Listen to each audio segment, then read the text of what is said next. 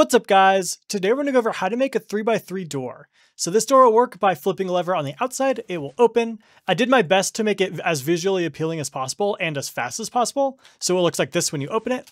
You can go onto the inside of the base and flip another lever and it will close. You can flip the same one and it will open again, and then you can flip the original one and it will close again. Now, this door will work on both Java and Bedrock editions. Bedrock edition will require a slight modification on one of the repeaters down there, but I'll show you exactly what to do for that if that is what you need. It's also not specifically flush with the wall. If you're in Java edition specifically and you want a flush 3x3 door, I will link one at the top. But with that, let's jump right in.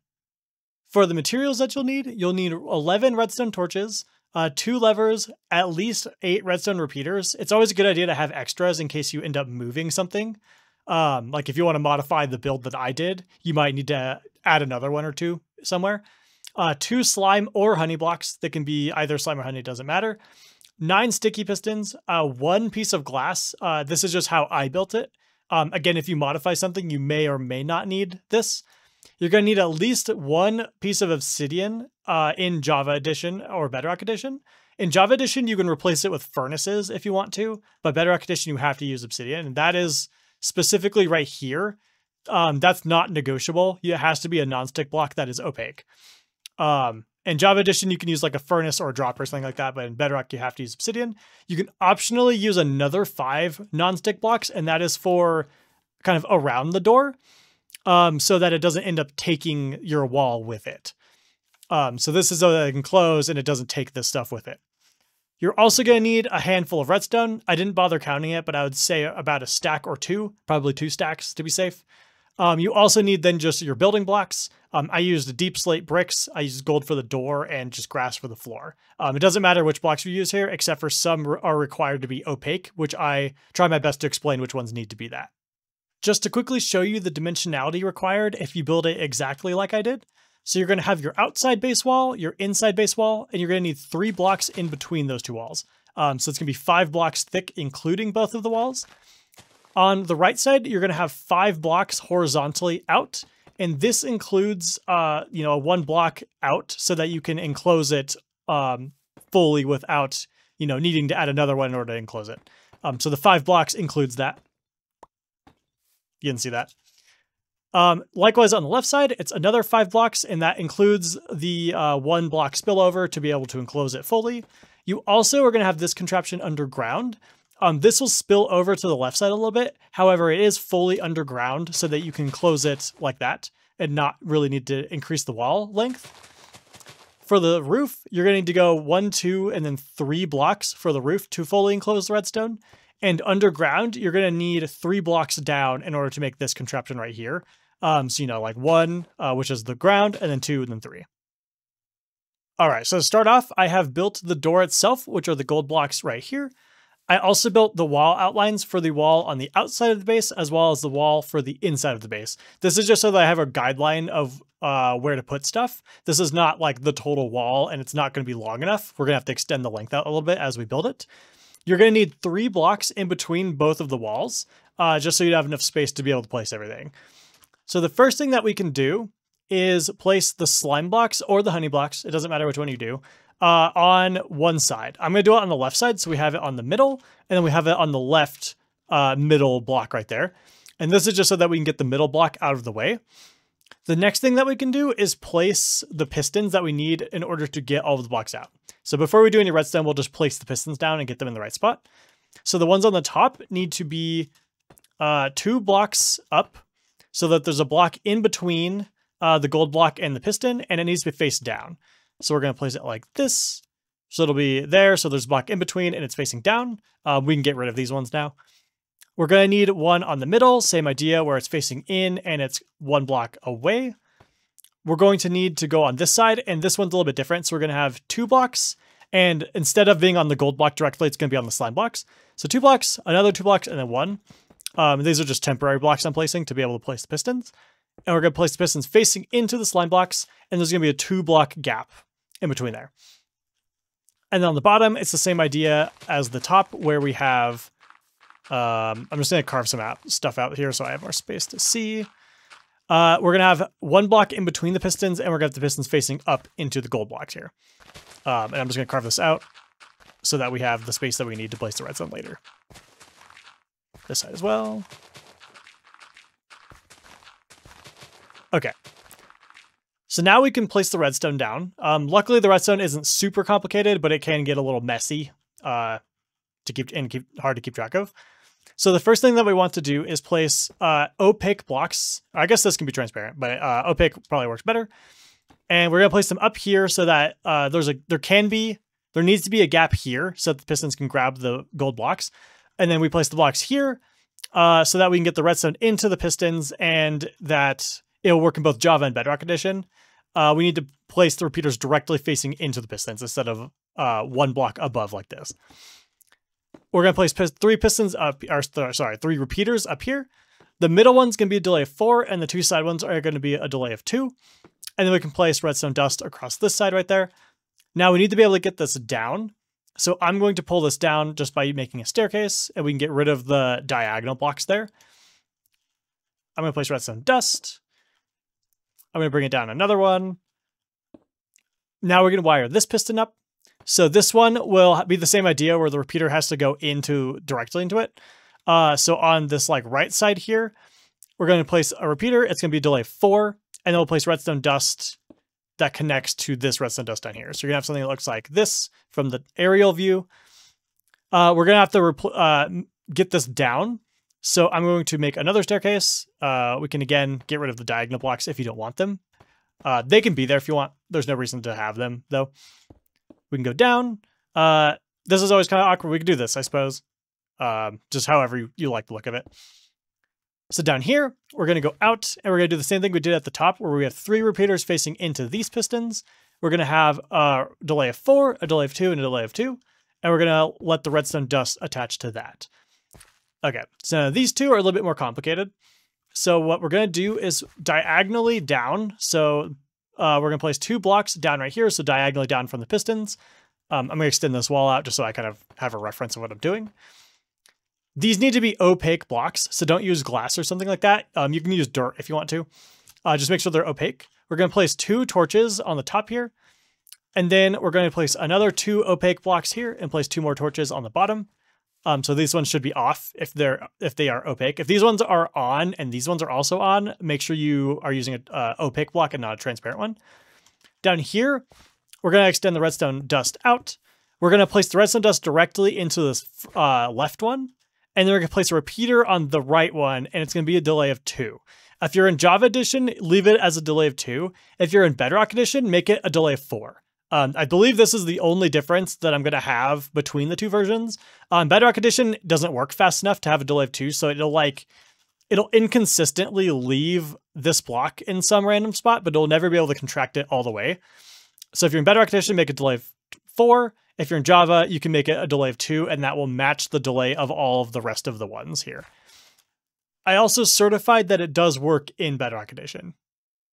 Now there's one more thing that we have to do in order to hook up all of the redstone for the pistons. So we're going to go down off of this block that has the dust, and we're going to go make a staircase and go down. Get rid of this block so it's not in the way of your door. Now we have to do it again, but we have to place a non-stick block here. We can get rid of that one as well. This block has to be an opaque block that will not get pushed and pulled by the slime blocks. In Java Edition, our options are obsidian, which is my favorite one to use. We can also use a dropper, a furnace, or something else. So I could put a furnace right here and it would work exactly the same way. In Bedrock Edition, you're kind of limited. Really, the only option you have is obsidian. So I'm sorry about that. I use obsidian anyways, so it's not really any different from what I do, but it's more annoying to get. If you don't have a diamond pickaxe and don't want to make one, you can always make a little thing like this and put lava here and then pour water over it in order to get the obsidian there. But furnaces and droppers and dispensers will not work in Bedrock Edition, so I'm sorry for that. I'm going to use obsidian, but I'm in Java Edition, so I could use a furnace if I wanted to. Okay, so now what we do is we just place redstone dust on top of that. Make sure that there's nothing that's going to stick to the slime blocks. If you had a block here, it will just get pulled by the slime blocks, which would be kind of annoying. But in this case, it won't close properly. But if it were here, it'd be fine. It would just look weird. But I'd recommend just making sure nothing sticks to the slime blocks, and this one specifically needs to not do that. Okay, so now I want to test it just to make sure I did all the wiring properly. So I'm going to go down kind of like into the middle of this like redstone dust wire here and put a redstone torch. And I should see all of the pistons contract. And then I should, or sorry, extend. And then I should be able to see the door open when I get rid of it. This is just a test to make sure I did that right. But of course we need to do the circuitry for the levers now. The reason I'm doing it in the middle is because I don't want to have to add a repeater to make the signal reach to the ends. This one being the end and this one being the end. So I'm kind of doing it in the middle of the whole line. All right, so now we need to make something known as an exclusive OR gate or an XOR gate. Clearing out my inventory. So this is what we need to do in order to get the levers to behave properly so that we can have one on the inside and the outside and have them work independently of each other. So I'm just going to show you what I typically do, and I'll try to explain how you can move it later or move the levers or something. So first, what I did in the demonstration, and I had a lever on the ground right here. In the demonstration, I had a lever on the wall, but I'm going to do it also on the ground. This just lets me make the walls extremely more compact so that we don't have to extend the walls horizontally out as much. You are welcome to move the levers wherever you want to, as long as the redstone connects up to the important parts, which I'll explain what those mean. You're also welcome to move the XOR gate itself, which we haven't built yet. So I'll build it and show you how it works, and then I'll explain kind of like how you might be able to move it around if you need to. So what I'm going to do is I'm going to go 2 blocks off of this like this little redstone thingy, and I'm going to go down 3 blocks and carve this out. So we have a 3 block wide, 3 block deep, and a like, it's 2 blocks away from this thing underground, and then it will kind of be underground under here. Okay. So what we do now is I'm going to grab the redstone from the levers. I'm going to do it here. And I'm just going to grab them and I'll hook them up once I get the rest of it working. Oops. Okay. I don't know if this is exactly where they're going to go, but it might. So the first thing that we need to do is we have, so like from this diagonal block right here, this block that's right here, we should have 4 blocks wide underground. So I'm going to place opaque blocks in a pattern that's like this, immediately up against the wall. They have to be opaque because they need to be able to grab the redstone signal that you're putting into it. We're going to put a torch on top of this one, and then on the sides of those ones. And we're also going to put one on the side of the middle one. We're going to put redstone dust on the top here. And then 2 blocks away, I'm going to put another opaque block here and another opaque block here.